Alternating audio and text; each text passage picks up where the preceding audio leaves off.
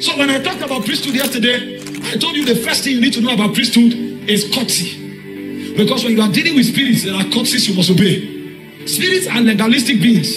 They are not like men, where you run into the meeting and say, sorry, I'm late. You will not meet them there. There is no apology in their realm. They don't know apologies. Did you know when God said, I will send my angel with you? He was talking to Moses. He said that angel does not have mercy. So if you are begging him, you are wasting your time. The only way you can walk with spirit is to understand their laws and to obey it. And so I said the first courtesy of priesthood is the courtesy of reverence. So when you come around the spirit, you need to honor that spirit and find out what appeals that spirit and begin to live according to it. Have you seen a man who consults a herbalist to be rich? And then it looks as if the spirit loves him so much and the spirit is blessing him until he fails to bring the yearly ritual.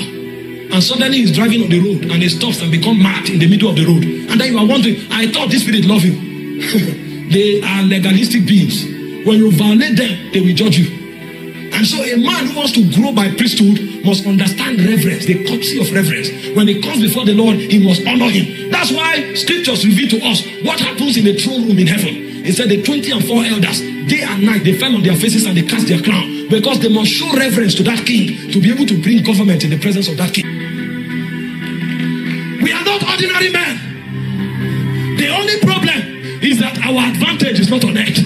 That's why when we tell men to pray, we are calling them up. Come up, Peter. Come up. There are warriors waiting for you. There are mighty men waiting for you. You are not disadvantaged. You have not just met your true friends. I know all your friends are Kenyans. That's why you are where you are. It's time for you to make heavenly friends. Because Paul is still making friends. Isaiah is still making friends. Elijah is still making friends. Enoch is still making friends. But can you come to the realm of Enoch? Did you not read about Jesus? In Luke chapter 9, verse 28 and 29, he said, as he prayed, the fashion of his countenance was altered. So he entered their dimension. And he said, suddenly there appeared unto him Moses and Elijah, and they were telling him what he would do. When Jesus comes out of there, you will see one man, but he's a representation of the law and the prophets. You have too much advantage to be defeated. The problem is that you have not traveled. You have not traveled. Some of you here, captured in your destiny is partnership. Partnership with Enoch, partnership with Moses, partnership with Elijah. But you are still doing ministry as a single man. That's why you are defeated. Come on, Peter. That's what priesthood demands. Because if Enoch join your team, if Moses join your team, if Elijah join your team, you can come to a place, man will look at you as a boy.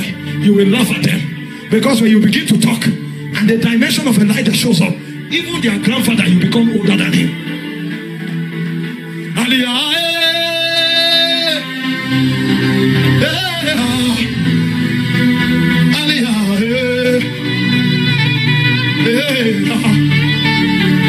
Listen, hear me. You can fight anybody, but don't fight an intercessor.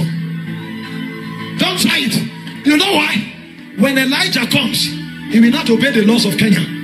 When Elijah comes, Elijah will come with his civilization and his age. The laws that work at his dispensation, that's what he will come with. Because he will bring his realm. And so, when you insult or fight that man, Elijah can kill you. In the New Testament dispensation, we don't call down fire. But in the dispensation of Elijah, they still call down fire. So when Elijah comes, Elijah is not in the New Testament. Elijah is in the Old Testament. So you may attack him and you think he's a believer and he can do nothing. But Elijah is part of his company and Elijah can still call down fire. That's why people die when they don't discern the lost body. Because they will look at you, they will think you are a weak Christian. I'm not. I'm not.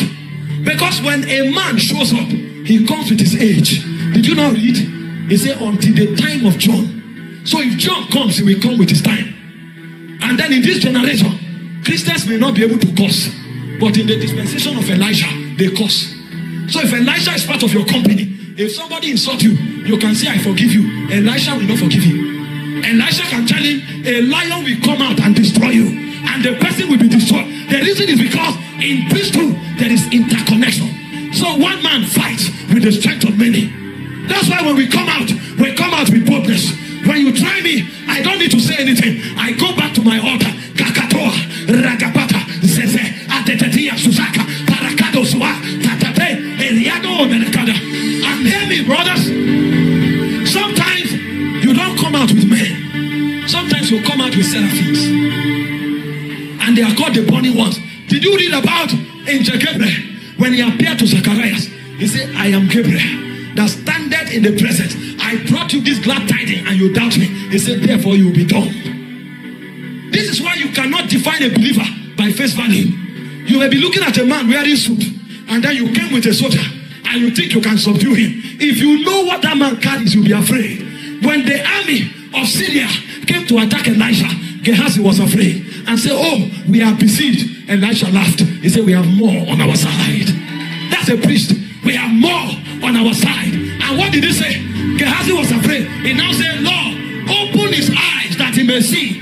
And suddenly, when his eyes opened, he saw that there were angels on chariots on all the mountains round about. We are not alone. When they cut over,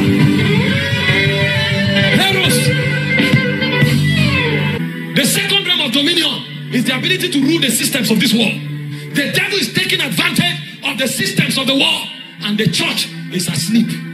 You go to media, they are controlling it. All your secular musicians have millions of followers. How many do you have? Because you don't have enough wisdom to manipulate the mountains. You go to the academia, they are ruling. You go to government, they are ruling. Why does our kingship not affect that realm? Because it takes a level of wisdom in priesthood to go ahead in government. It takes a level of priesthood to go ahead in the media. But we are weak. That's why you don't know what to do. There's a song God can give you. If you sing it in 1 month, you will become the most popular person in Kenya. But you have to travel high in the spirit to hear that sound. And when you release that sound will dominate the media. Priesthood is not just praying in tongues. If you pray in tongues and you are disobedient to God, you are joking. You will soon become a casualty. He said, until your obedience is fulfilled, you cannot avenge other disobedience.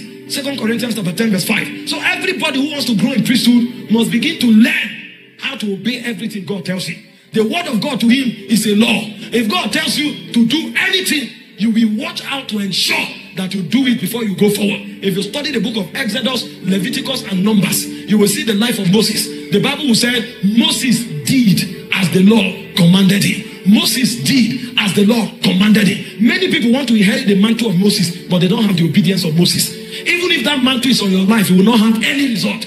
Because the first thing that provokes that mantle is obedience. The Bible said Moses was perfect in all of the house of God. So priesthood ranking and authority is a function of obedience. We have too many disobedient Christians. That's why even though we gather in our number, we have vigils from January to March, nothing happens.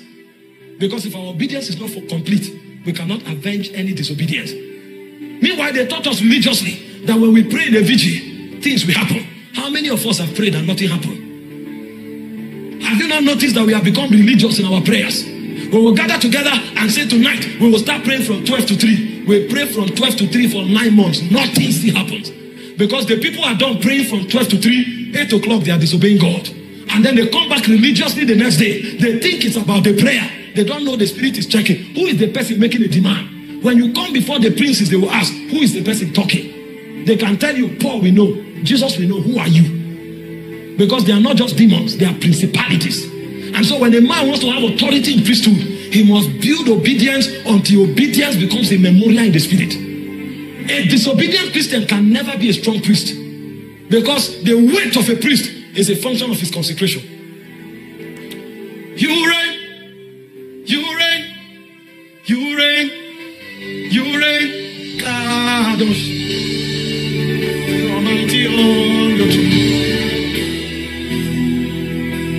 You come for this meeting and they say take attendance and you are counting human heads. You will be 1,000 times wrong. Because you think only those who are seen here in this meeting, you are not aware. You have not discerned the meeting. Is it possible that some part of your destiny you need Paul to activate it, but you have not met him? Is it possible that some part of your destiny you need Jeremiah to activate it? One of the greatest prophets in our nation went to see Pastor E.A. Adeboye, and he waited for 6 hours. And then you a natural man, you'll be wondering, all these pastors are for me. How can you keep me for 6 hours? When he eventually went to meet Adeboye, Adeboye told him, I'm sorry, I was talking with Isaiah. And then when you look at Redeem, you are wondering, why is redeemed so big because it's not one man that is leading redeemed. Isaiah comes sometimes. Jeremiah comes sometimes. Elijah comes sometimes. That's why even if the man is sleeping, the ministry is growing. You have lived all your life mundane. You have lived on earth. You want to be the most popular person on Instagram. You want to be the most popular person on Facebook. But nobody knows you in the spirit. Where it matters, you are a stranger because your altar is dead. The reason we can't exercise dominion and we can't walk in our kingship right is because our priesthood is lacking. I said the second courtesy of priesthood is the courtesy, are we together, of silence. So when you come to that realm, what empowers you is not what you know. What empowers you is what you are told. So when you are done praying your prayer, you become quiet to wait for what he will tell you. Because you are powerful to the degree to which you hear. You are powerful to the degree to which you see. If he doesn't talk to you or you don't hear from him, you will go out and do trial and error. And that trial and error will take you to the grave. A man who hears and sees is a powerful man. But the way to hear and see in that realm is to be silenced at his feet so that he can speak to you. He said, I will stand upon my watch and I will see what he will say to me. And he said, write a vision.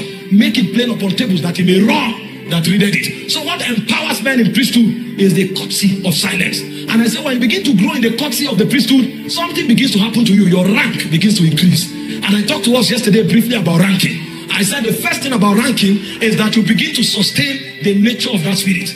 Because as you are hearing and seeing, something is happening to you. A point will come, you discover that you begin to look like the spirit you represent. So you are not just talking on behalf of the spirit. When men see you, they will ask you, are you a man of God? Meanwhile, a man of God is not a preacher. A man of God is not a prophet. A man of God is not an apostle.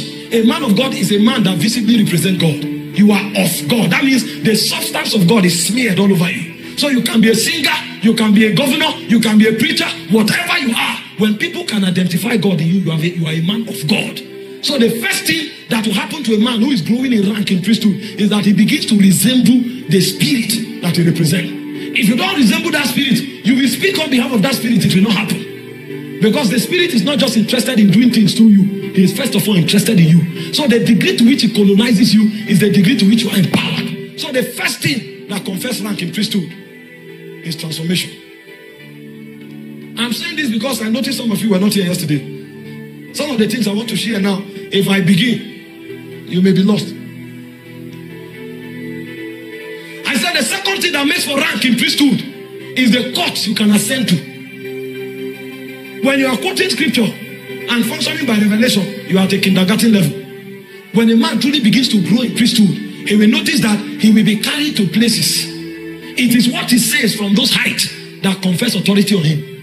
Nobody shaking things on earth is without journeys in the spirit. But whether in light or in darkness, before a sorcerer comes to a place and make a decree and it happens, find out there are places he travels to in the night. He's not just talking because they told him about it. He's talking because that which he has seen and heard, he declares he unto you. So when a priest begins to grow in rank, he begins to journey in the spirit. There are times when they will bring you to different courts and you will hear what they are saying about a nation. It's until you appear in that court, you can't talk about that nation. You will talk, it will not happen. Because it's not a function of coincidence. It's a function of verdicts and legislation. So a ranking priest is a priest that appears in courts in the spirit. Because when you receive eternal life, that law is activated in your spirit. That law is what will teach you that fasting is healthy for your spirit. You may never have heard that it's good to pray. But when that law begins to work, sometimes you want to go out on Saturday, that law will keep you in your room to pray for 6 hours. The reason is because your spirit will need that prayer to become strong. And it will take a strong spirit for you to advance kingdom. Nobody taught you anywhere, but the law of your spirit man is training you. When a man begins to grow in priesthood, the rod of his kingship begins to grow. And there are 3 realms of dominion. The first realm of dominion is the natural realm, where you rule over nature. You can't do that until you have a priesthood. There are 3 cadres in dominating the natural realm. The first cadre in the domination of natural realm is to understand the realm. It takes a wisdom that is beyond mortals to know the realm. That's why somebody can take a plant, and out of that plant, he produces a cure to an incurable disease. Because there is a kingship power that gives you authority to understand nature. That's why somebody can carry metals, and they can turn metals to a plane, and then you are wondering, it's a realm of kingship. But it is in priesthood that you can find that understanding. Most of the inventors of the world were ministers. It's the same spirit that was upon Bezalel and Oholiab. The power to understand nature. When a man begins to pray, it's not about tongues. It's about journeys. There's a place you will get to. You will tap into wisdom. And even the wind, you will know what to use the wind to do. And overnight you become a millionaire. And people are wondering what happened. It's a realm of understanding. That's the first realm of domination. Because in kingship, you will dominate nature. In kingship, you will dominate the systems of this world. And in kingship, you will dominate the demonic realm. But in dominating the natural realm, the first layer is understanding. The second layer in dominating the natural realm is the ability to talk to nature. You don't just understand nature. Understanding nature is the lowest level of nature. There is a realm where you can talk and hear nature. That's why when Balaam's horse spoke to Balaam, Balaam was not surprised. Because it was not a new thing. When you are reading that scripture, when a donkey spoke to a man, the first thing is to exclaim, how come can a donkey speak? It's not new. He has been hearing and talking to the donkey. So he knows how to communicate to nature. Have you not seen Jesus? He spoke to water and water turned to wine. Does water hear? Have you not heard Moses? He said, except I'm not a man of God, the earth will open its mouth and swallow you. There are men that don't just understand nature. There's a realm where you talk to nature. And when you talk to nature, you go to the third realm of dominion, where you can command nature.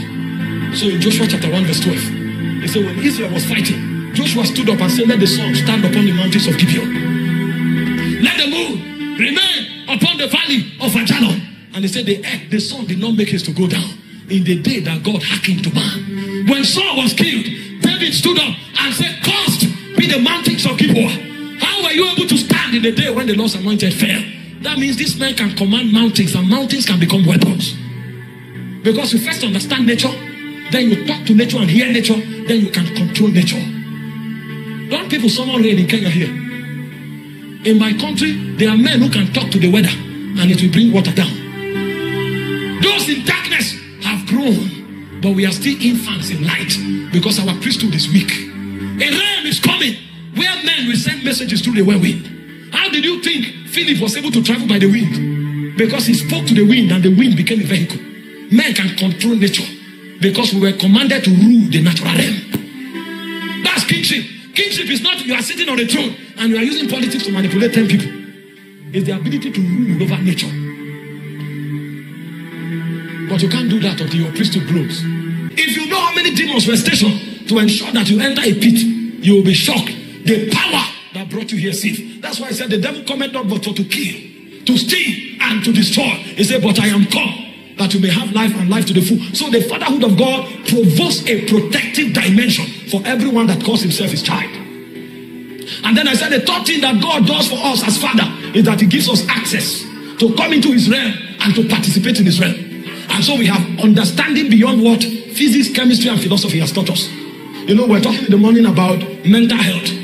And so it's natural for you to assume that mental deficiency is a product of sickness, is a product of stress, is a product of whatsoever. But when you have deeper understanding, you know that even in medical science, that's what they call idiopathic medicine. Medicine have come to a point where they know that there are certain things they don't know the cure. They don't know the cause. Because spirits are involved. So what God wants us to do is to come into deep fellowship so that we can interact with nature from a higher realm. So I know that I am not walking just because I ate food. It's not ATP that makes me walk. ATP provides energy, but I know it takes grace for me to walk. Because if grace is withdrawn from me, even the food I won't be able to eat. Because the energy to eat food before energy is provided in the first place is the grace of God that works in you. So you are not walking because you have ATP. The Bible said that they that are born of God, it says it's not by the will of the flesh. It's not by blood. There is a power in you that makes it possible for you to walk. There is something divine about you. And so when you come into intimacy with God, he grants you access into syllables of wisdom that cannot be captured by the mental knowledge of man. Those are the realms where access grants us. And I said when we begin to come into this realm, one of the things God will insist happens to us is that we grow from the realm of a child to the realm of a son. So when Eden was withdrawn, the only Eden that is available now is the altar. That is why spirits meet with men on the altar.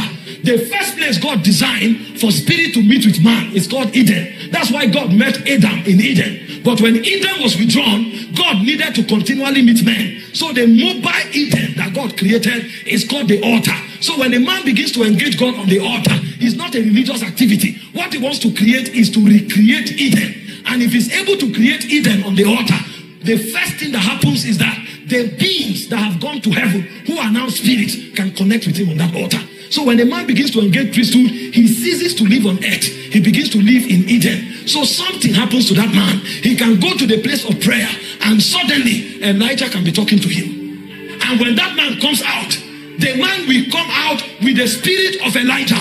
When you look at that man and you think this is still Paul, you have made a mistake. Because that man is no longer Paul. That man can clothe himself with Elijah. So when that man talks, the same things that Elijah commanded in his day, he can command it now. Because in priesthood, partnership beyond men is activated. When a man begins to engage the altar, a point will come, he will encounter Paul. Because these men have become spirits of just men made perfect. So when that man come out, you may say he never went to a university, but something will be at work in him. The spirit of wisdom and revelation that worked in the life of Paul, the man will enter into it. And so when that man is talking, he's not talking as a boy of 10 years. He's not talking as an ancient patriarch, because the spirit of Paul will be flowing through that man. That's why when you look at people and they are operating in the spirit, you ask them, how old are you? Your question is wrong, because the question is not how old are you. The question is, where have you been to? Because if I have met Paul, my age is no longer a factor. When I talk, I can talk by Paul. When I talk, I can talk by Isaiah. So in priesthood, what happened? There is spiritual connectivity. So one man can become many men. Have you not seen us ministering in the service?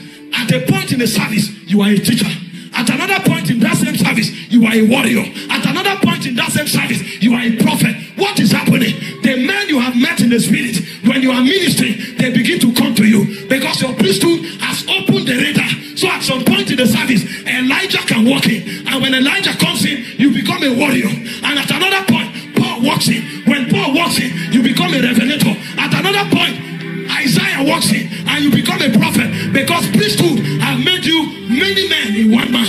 Priesthood will make you carry many spirits in one spirit, because Eden is at work. When a man becomes obedient, then the mysteries of priesthood are given to that man. And I want to share with you 3 of those mysteries this evening. Meanwhile, what I will share now, you may never experience it in your life until you follow the things I've said earlier. Sorry, I was in a rush. I had just 30 minutes. If you don't have reverence for God, if you don't submit yourself for transformation, these things I'm sharing will only make you happy, but you will not experience it. Meanwhile, you're enjoying what I will share will not help Kenya. It is your doing it that will help Kenya. Are we together? If your obedience level is weak, you will not experience what I'm sharing. In fact, it may sound heretic to you. Can I share these things here? Or do I leave you to go and practice this one for the next 6 months? Do I allow you to practice this? You know, I said 3 things. Number 1, transformation. Number 2, what did I say? Ascending into court sessions. And then number 3, what did I say? Obedience. Do I allow you to practice this, or I should go forward?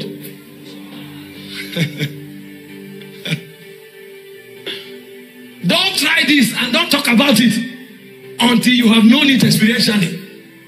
The reason is because if you say spiritual things that you don't know, you are exposing yourself in the spirit. You become a casualty. But I have to say this notwithstanding, because when you say it, you bring that witness to a territory. Praise the Lord. When a man begins to grow in rank as a priest, some of the dynamics of priesthood are activated. And the first dynamic of priesthood is what we call spiritual partnership. I need to slow down so that I can explain this, because I'm going somewhere. I want to talk about kingship. But kingship is a function of priesthood. You cannot rule until you are a priest. That's why it's a kingdom of priests. So I want to show you the technologies that men enter that makes them speak and things happen. Things don't just happen because they sound correct. In fact, it's better to know these things and not know what to say than to know what to say and not know these things. Because somebody else can say to a demon, came out, and the demon will leave. Another person can say to a demon, in the name of the Lord Jesus Christ of Nazareth, I command you, come out of him. Nothing will happen. It's not English language. So it's better your English is wrong and your life in the spirit is correct than your life in the spirit to be wrong and you come to the public, you want to speak English. What we are doing is a business of spirits. Are we together? Now, when a man begins to grow in priesthood, and this is not what you desire, this is what you grow into, what happens to you is called spiritual partnership. The reason spiritual partnership is possible is because the Bible says God is the God of the living and not the God of the dead. That means in the realm of God, men don't die. Hear this and follow carefully. In the realm of God, men don't what?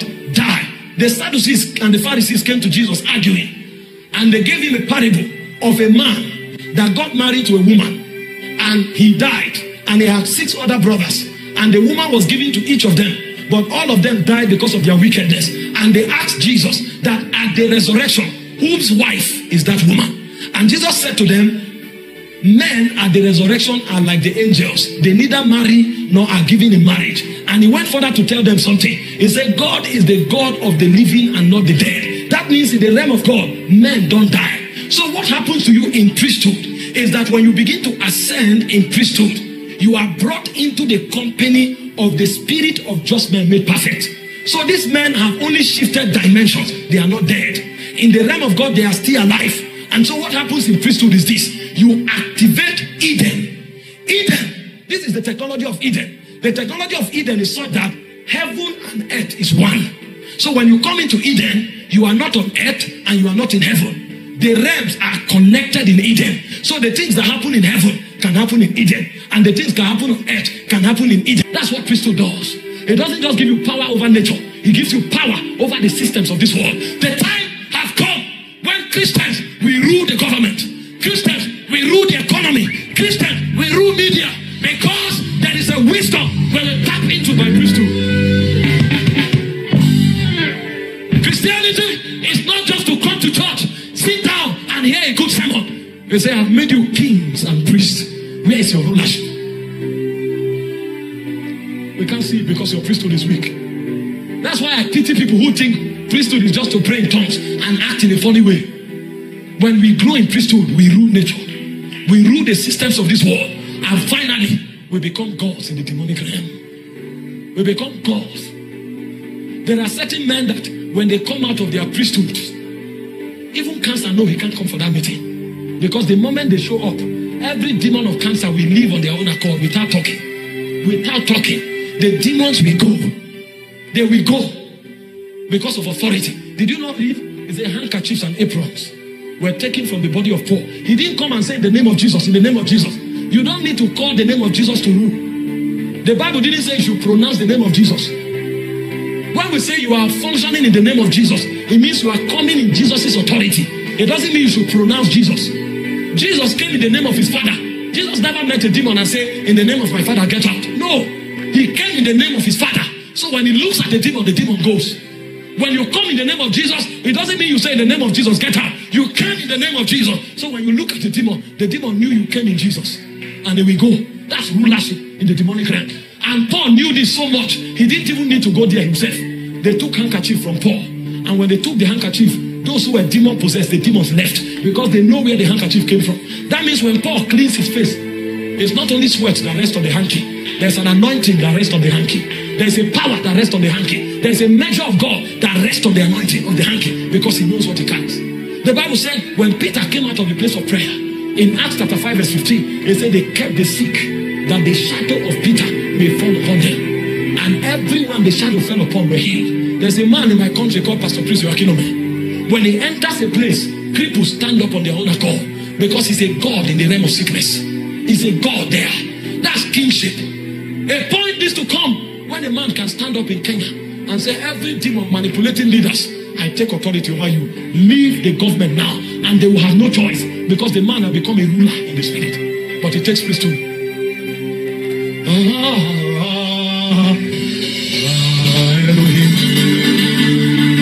I can't go beyond here. If I go beyond here, anything I say, you will call it heresy.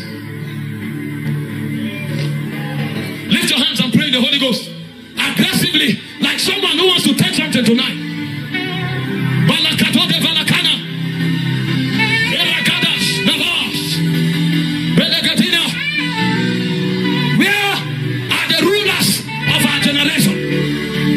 the men that rule over nature.